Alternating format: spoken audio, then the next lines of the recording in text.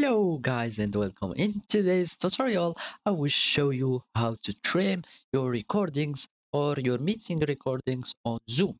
So first, open your Zoom desktop client and sign into it. And if you don't already have an account, just sign up with your Google account or Facebook, or you can just sign up with an email and then you will add your personal information like the password, username, first name, last name, etc. etc.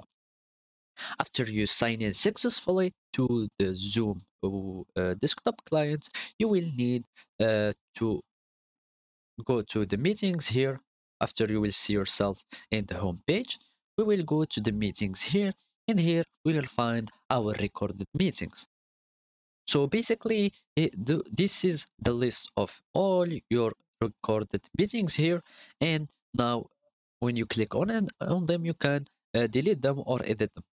So to trim our recording, we will basically just open the location of our recording, for example, this one, and then we will basically just play the recording with the Windows default player. So I'm going to open my video with open with, and I'm just going to choose movies and TV, and this one is available on all the Windows devices or that has Windows 10.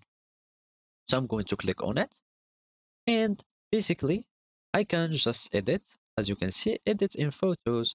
So now you can just trim, and this is how, and you will click on save, and you can save it somewhere in your desktop, and basically you will have your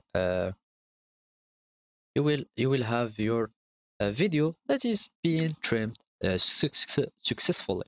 Or if you have already uh, editing software, you can just open it with the editing software, like here, open with. And for example, if you have like uh, some Premium Pro, Adobe Premium Pro, or CapCut, or whatever was the software, you can just open it with it and trim it and save it somewhere in your PC.